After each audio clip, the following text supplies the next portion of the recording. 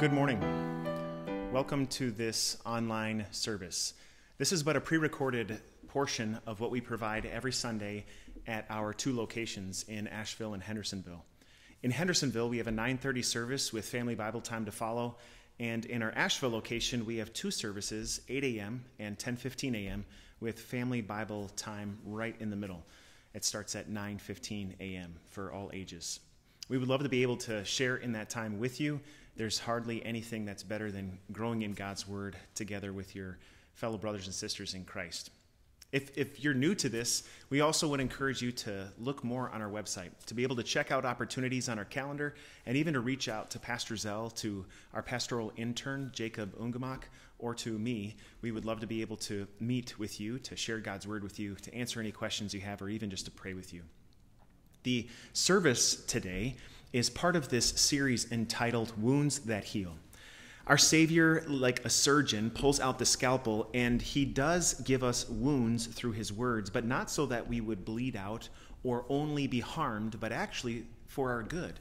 Just as a surgeon cuts for the good of the patient, so too our Savior cuts out these things that are injurious to our souls. Particularly today, we are going to see him encourage all of us to count the cost. What does it mean to be a disciple? Since this is the most important thing, not only in earth, but in heaven, that we would follow our Savior, is it just a cakewalk? Is it a smooth and easy path? Or is our Savior being honest and even challenging us to assess our lives as his followers? Yes, that is certainly the case. May God bless our time in his word today. In the name of the Father, and of the Son, and of the Holy Spirit, Amen. Our Lord God invites us to approach him with humility, reverence, sincerity, and also transparency. Since he alone knows our thoughts and intentions even better than us, then we would do well to confess our sins to him quietly and privately, pleading to him and trusting in him for mercy and forgiveness that he provides through his Son, Jesus Christ. Let us do so now.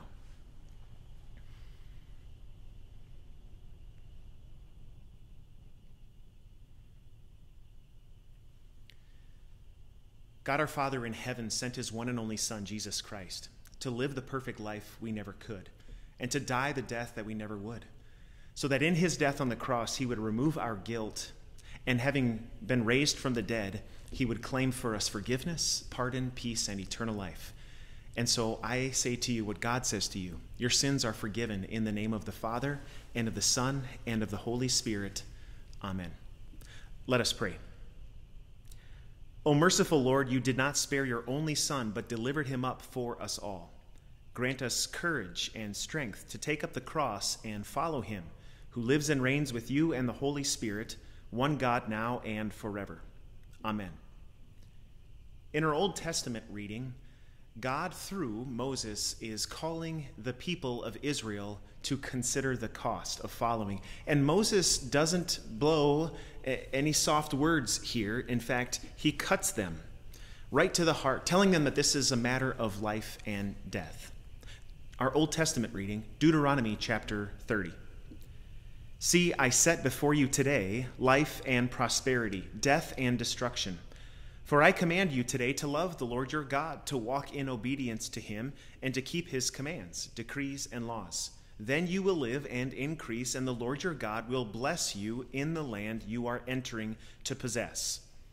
But if your heart turns away, and you are not obedient, and if you are drawn away to bow down to other gods and worship them, I declare to you this day that you will certainly be destroyed. You will not live long in the land you are crossing the Jordan to enter and possess.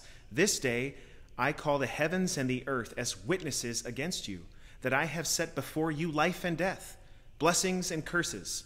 Now choose life, so that you and your children may live, and that you may love the Lord your God, listen to his voice, and hold fast to him.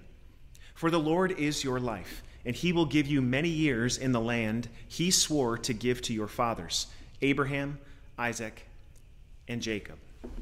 The word of the Lord. The gospel reading for today from Luke chapter 14 will serve as the basis for the sermon today. Large crowds were traveling with Jesus, and turning to them, he said, "If anyone comes to me and does not hate father and mother, wife and children, brother and sisters, yes, even their own life, such a person cannot be my disciple. And whoever does not carry their cross and follow me cannot be my disciple. Suppose one of you wants to build a tower. Won't you first sit down and estimate the cost to see if you have enough money to complete it? For if you lay the foundation and are not able to finish it, everyone who sees it will ridicule you, saying, 'This person began to build and wasn't able to finish.' Or suppose a king is about to go to war against another king.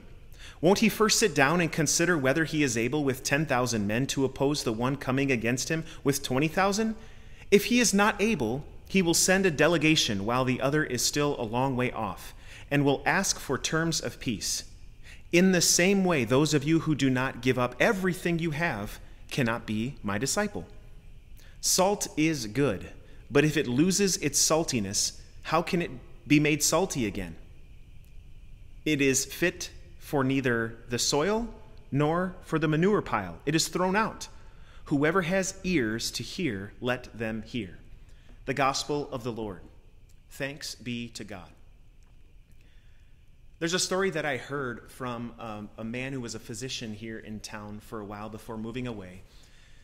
And he was talking about a surgery that was performed. And this surgery had a huge effect, not just on the patient, but on his family members, because nobody knew that he had this problem. Several symptoms, very severe symptoms, arose. I won't get into the gory details. And this person, this gentleman, was brought to the ER. And they had no idea what was going on. He was doing more than just throwing a fever and convulsing. It was pretty dire. And after operating on him and figuring out what was wrong and carrying out this operation, all of his family was floored. They had no idea, and this patient had no idea that this issue was wrong with him. It was like a ghost. It was like a silent killer working inside of him. Now, I don't recall exactly what it was that this man suffered from, because when I heard the story from this surgeon, the thing that he told me was that every single one of the family members, there were 3 of them that stayed that whole day and into the next day, they also wanted to talk to this doctor, and they all had the same question: how can I be sure? How can I be sure that this same thing isn't going to happen to me? And that was the most memorable thing. The reason why he told me this story was because he could still see their faces. He could see the concern. They were horrified and wondering if they might be next. And if it wasn't this very thing, whatever it was, they wondered if it was something else lurking inside of them, some flaw, some disease, some parasite, something. And they were postulating on, could it be this? Could I struggle with this? They were hypothesizing all of these crazy things with him in the room there. And he kind of had to talk them all off the ledge. No, I'm not going to perform surgery on all of you, cut you open just to see if there's something wrong with you. That's not how it works. But you can understand at least a little bit why they kind of hopped on the crazy train for a moment. Because maybe it wasn't all that crazy to think, if this guy was fine, everything was going okay, and then suddenly there is this devastating thing that creeps out of nowhere and he didn't even know that he had it, then all of a sudden he's wide open on an operating table. Could that same thing be true of me? It's almost like you're not worried only about a loved one who's having surgery. You're wondering if one day, whether you knew it, or in this case, especially if you're not aware of it, would that be you too? That you didn't really know of something that needed to be cut out? That's exactly what God wants us to consider today through his word. It might not be often where we're put in a life or death situation, where we have to make a call, so to speak, on a type of surgery that needs to be performed on our heart or on our brain or our spine or something. But there is a type of life or death scenario that our Savior calls us to see, not only in others, but also to ponder and consider in ourselves. No, this isn't a surgery that requires a scalpel, but the Spirit himself, through these words, desires to cut these out. Yet no less than Jesus himself possesses the scalpel of his word today. And it hurts, and it's not easy to listen to, but here's the rub. He needs to cut something out so that we would not only recognize this thing to begin with, but that we would be better for it. As you can tell it it matches with all of the readings we've been hearing thus far in this series entitled Wounds That Heal. Our Savior wants to cut something out of us because he knows it's not for our spiritual betterment. He knows that it is not for our eternal good. And so what is that for us today? Could it be that each and every one of us needs to consider the cost, the expense, the sacrifice, the requirement, the self-assessment of following Jesus? Since this is the most important thing that we can do, not only in this life, but into eternity, do we suppose that this is going to be the easiest thing? Jesus makes very clear, absolutely not. And so he encourages us to evaluate for ourselves what this type of self-applied pre-surgery might be. That's certainly what the original hearers needed to consider too. There are several commentators that talk about the people who were following Jesus at this time. You heard at the beginning of the reading, large crowds were traveling with Jesus. And as they're traveling with him, why are they traveling with him? Well, up to this point, he had wonderful words to say that had turned the religious bullying upside down. This burdensome preaching that they had to be good enough. Jesus came and turned that all upside down to preach about a Savior, a God who came for us and is not against us. A God who helps us in our need and saves us by his mercy. He doesn't expect us to climb our way to heaven. He had not only challenged these Pharisees and put some of them in their place, he had performed miracles that could only come from God. Healing the sick, giving sight to the blind. The deaf could hear, the lame could walk. And so now along the way, these large crowds are following him, and you can imagine we would follow him too, seeing and hearing things we had never heard before, experiencing peace and seeing miracles, the likes of which our world has never seen, at least with our own eyes. And of all the things Jesus can say to them, it's not that Jesus doesn't want people to follow him. He knows that they are following him because, well, for many of them, and to a large degree, this is an easy road thus far. Everything's going smoothly. It's easy to follow the guy who always has the right words to say. He's always in a position of power. He always gives you peace when you need it. He also can cure diseases. He's like a walking everything man. And why wouldn't you follow him? But Jesus knows that that's not the way that this life works, which is not going to be everything for us that we need it to be. God wants us to be in heaven with him where we belong. And so we need to see this world for what it is, which is always going to be against our Savior and everyone who follows him. And so he knows that some of these people have this romantic idea that following Jesus is just going to be great. And might I add, that's no different than today. How many people today around us, and maybe even we ourselves at times, think that by becoming a Christian, our lives automatically get easier? Like this is the time where God starts rolling out some blessings. We kind of have this quid pro quo agreement with God. If we don't say it, we still might think it, that, Lord, if I follow you, then I can expect some kickback from God. And if I do these steps with my children, then they will do this for me and also for themselves. If I give my offerings, then God will bless me more financially. If I serve him and follow him, then I will expect that things will go better for me. He will help me against my enemies, etc., etc. Is that really how life goes? God never promised that. Through his Son, our Savior Jesus, what he did promise is that anyone who would follow Jesus must deny their life in this world and follow him. Isn't that what Jesus got right out the gate? As he's talking to all of these people, he wants to make clear that this romantic idea of following Jesus for a better, happier, blissful, more comfortable and convenient life is just a myth. Instead, if anyone's going to follow him, what will it take? He says, if anyone comes to me and does not hate their father, mother, wife, children, brothers or sisters, yes, even their own life, they can't be one of his disciples, one of his followers. Now, first of all, it's important to understand when Jesus says these things or says anything, what is he not saying? Jesus is not all of a sudden taking the commandments and tossing them out the back window. He's not taking something like the fourth commandment, where you're supposed to honor your father and mother, and now he's saying, nope, we're going to switch that around again. You're supposed to dishonor them. That's not what he's saying. He's not saying that you don't need to have a good relationship with your brothers and sisters anymore. When you become a follower, you can just kind of forget your brothers and sisters, by the way, especially the one that might get on your nerves. That might be a little easier. No. That's not what he's saying. He's not saying that when it comes to your wife and your children, whom you are called to take care of, by the way, to cherish and to uphold, that for husbands, for your wife, you are to love her more than you love yourself. You are to be so sacrificial. You are to be like Jesus. He's not now all of a sudden changing his tune. No. Nor is he changing his tune on your own life, like hating your life, like what we're supposed to like hurt ourselves now and not care. No. Jesus is not taking the fifth commandment and throwing that out either. That we're supposed to honor life, which means taking care of our own life too. That's not what he's saying. So what is he saying then? He's putting himself in a juxtaposed position to all of these other relationships.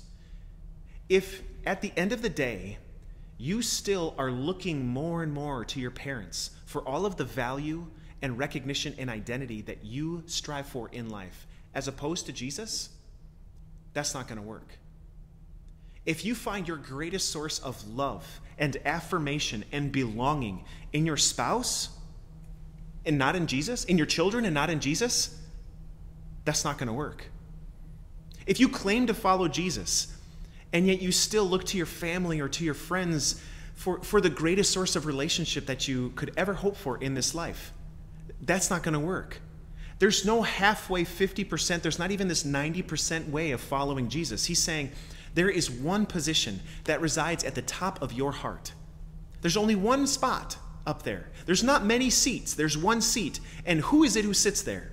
Your family, your friends, your spouse, your kids, you yourself, your own life?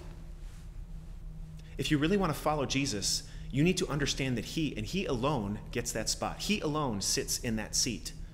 That doesn't mean we despise and hurt or hate ourselves or any of those other relationships. It just does mean, though, however, that they do not take the place of Jesus. And so what might that look like in your life? Well, what if the time comes as a follower of Jesus that you are called to take a stand for something that Jesus says? Say it's to one of your siblings, a brother or a sister, or maybe it's one of your parents. It would be much easier to just keep the peace. It would be much easier, especially if, let's say, even they're a Christian. And especially as a Christian, they know better than to behave in the way that they're behaving. Whether it's setting aside part of God's word, whether it's carrying out a certain behavior that is clearly opposite of what God has designed and desires for them. And they just go along, and there's going to come a point in time where, I'm not saying you got to be that sidewalk preacher with a cardboard sign and you got to hit him up over the head with them. That typically doesn't work. But what I am saying is there's going to come a time where, in that scenario, where you are struggling and wrestling between two realities. Either you just keep the peace and let things go. They can mind their own business and just let them do them. Or knowing exactly what Jesus has called you to know, and what has called them to know, and the way he's called them to live, you might say something. But that might hurt your relationship with them, even so. What do you care about in that scenario? That might be a tough scenario to consider. Maybe consider another one. Let's say somebody close to you is encouraging you to live out in a way that you know is not in line with God's word. It might be quite convenient and even popular in our modern day, but still, you know exactly what God says and what he desires. So it might hurt your relationship, and you might lose opportunities to hang out with friends or family members if you said no, and if you even gave the reason why. But the reason why might be that you love your Savior. You appreciate what he says in his word. And so to follow him first and foremost might mean that you would affirm to them that they do not get that first place in your head, in your heart, and in your life. That's what Jesus is saying. And so as he's talking to all of these people, do you think that this is dawning on them, that this is a really easy thing to consider? Like, oh yeah, sure. I mean, if Jesus asked me, I would follow him. The truth of the matter is that I don't think any of us are ever going to be put into a real life position where it is either I choose to live, someone's got the gun to my head or the knife to my throat, and they're calling me to disavow Jesus, and I'm going to say, I believe in Jesus. The truth of the matter is, the way that things are going thus far, it could change, but we're probably not going to lose our life for being a follower of Jesus. Maybe I'm wrong. I hope I'm right. But maybe I'm wrong. Even so, Jesus is saying this to everyone because he wants them to consider it. He's saying to all of them, are you not considering that? And then he creates these two scenarios. Like, what builder is not going to count the cost first and have the plans, and does this work in the budget? Or what king, when you're considering not just building supplies and monetary costs, but you're now considering the cost of life itself, what king is going to send people off to battle without wondering whether or not he's got the men and he's got the guns in order to take the other person down and win? So as Jesus is inviting everyone else to consider this, it's kind of like that man that's on the operating table.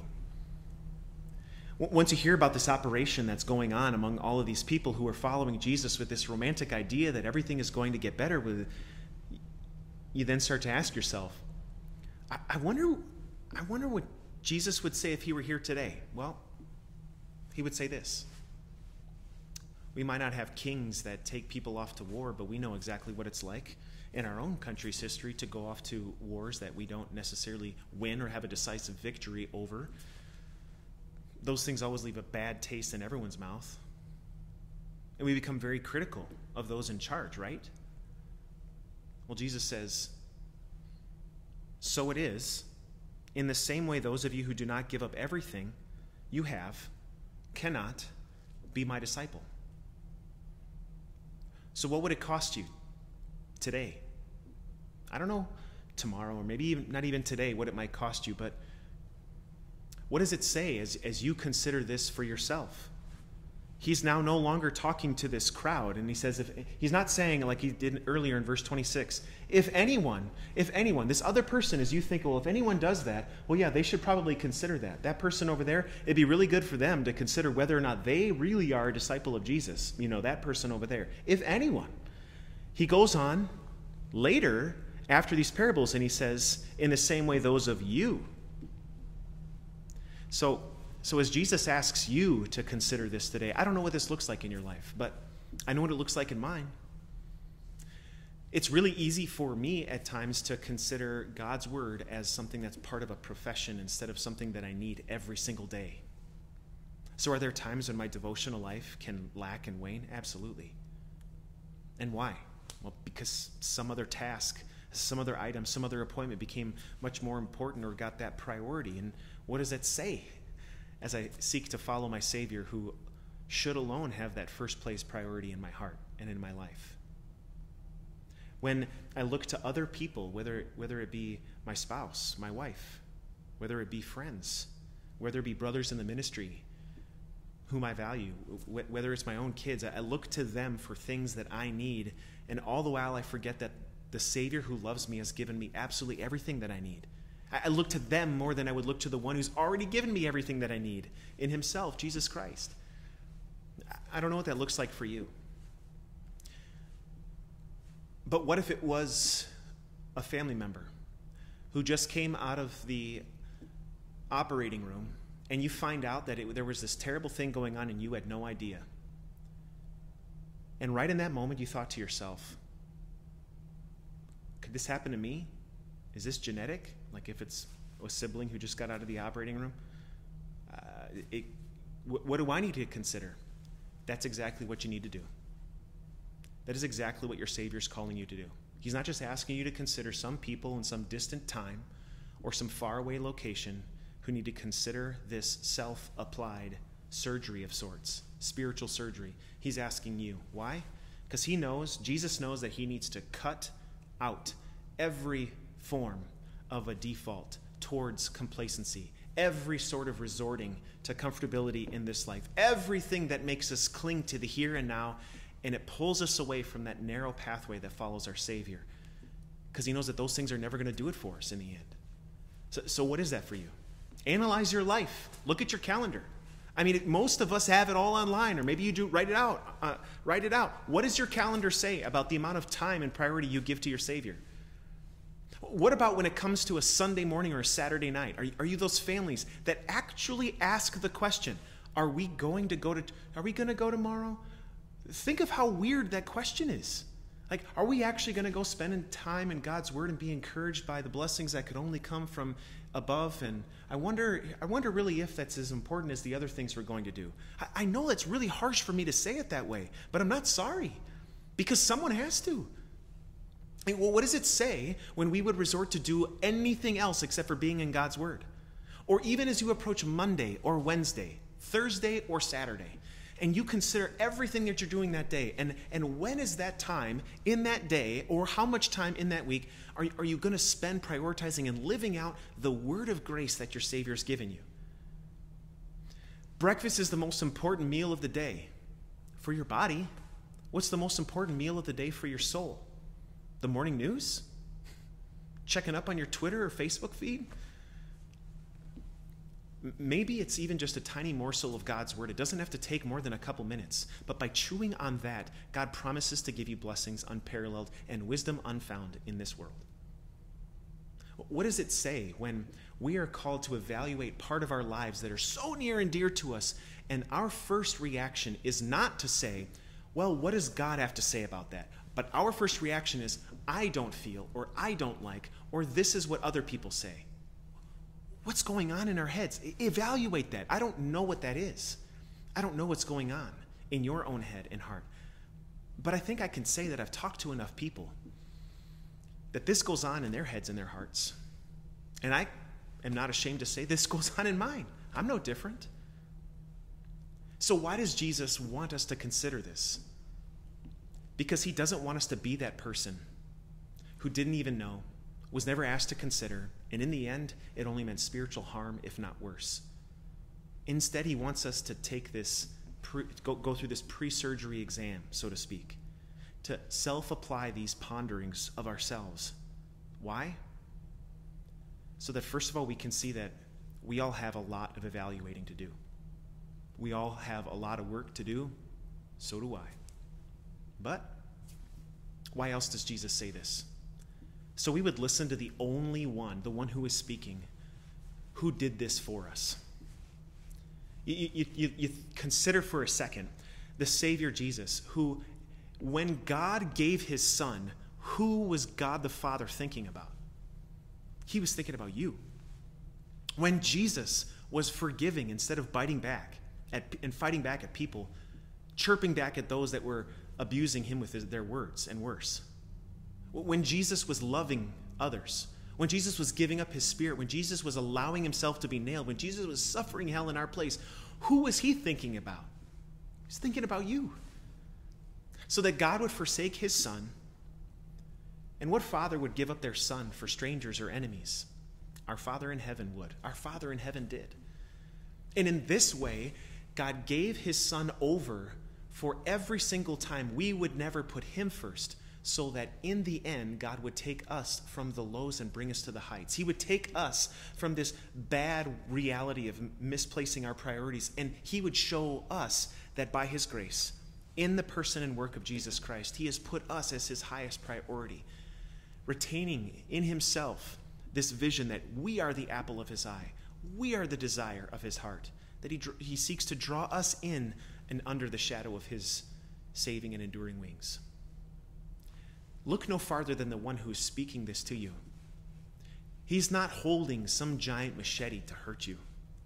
He's holding a scalpel to wound in order to heal you. Consider what this might look like then moving forward in your life. Jesus says, salt is good, but if it loses its saltiness, how can it be made salty again? It looks like salt. It maybe feels like salt. But if you put it on some food, it wouldn't taste like salt. There's kind of a waste of space at that point, and really you don't want someone else to use it and to expect the benefit from it. And so what good is it if it doesn't have that saltiness on the inside, that usefulness, that benefit? So it is with you. God says, if you consider what's going on in your life, what great benefit do you have internally and spiritually? And how does the evaluation follow that would enable you to grow in that regard?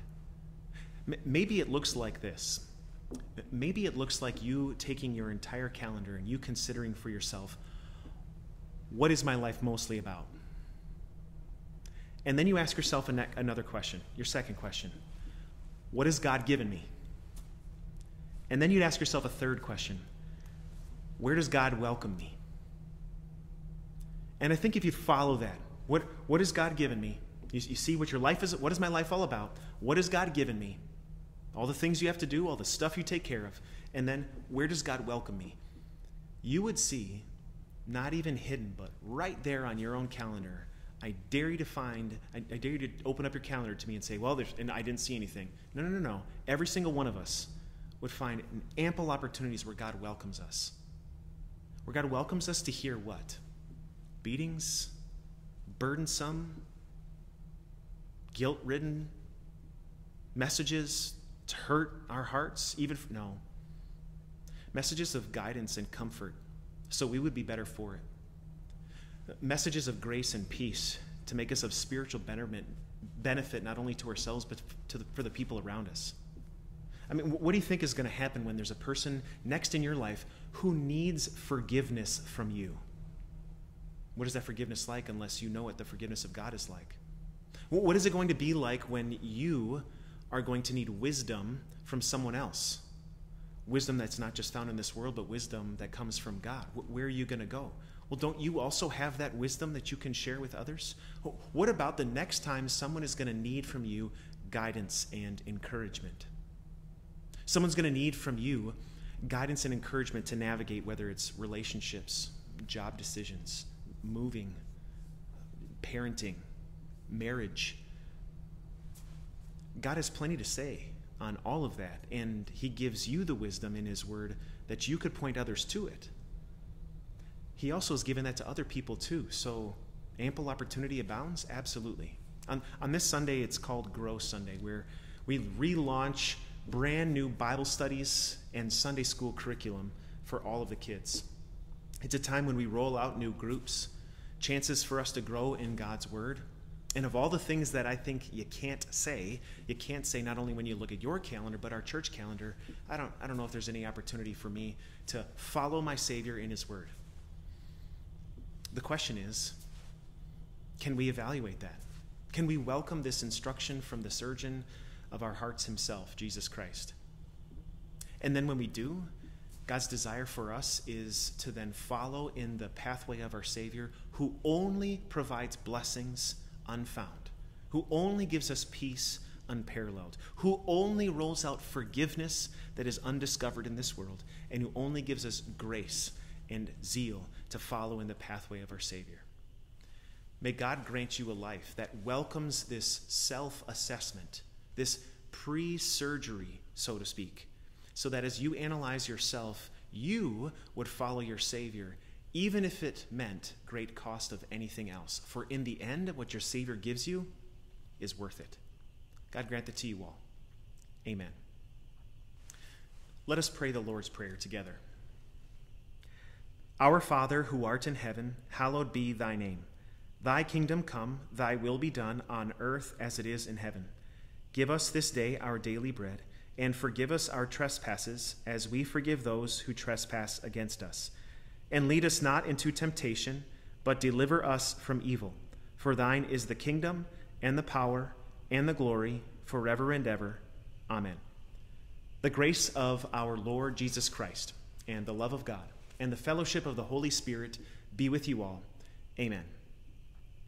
Thank you for joining us for this time. We would love to be able to share more of God's word with you. Please do reach out to Pastor Zell, to our vicar, our pastoral intern, Jacob Ungemak, or to myself. We'd love to be able to meet you for coffee, no strings attached, so that we can share God's grace with you and even learn more about your story and to pray with you. Throughout our entire week, every single week, there's plenty of opportunities to grow in God's word. Please check out our calendar, check out more opportunities on our website. We'd love to be able to connect with you. God's grace go with you as your Savior seeks to guide you on the pathway to our heavenly home. Take care.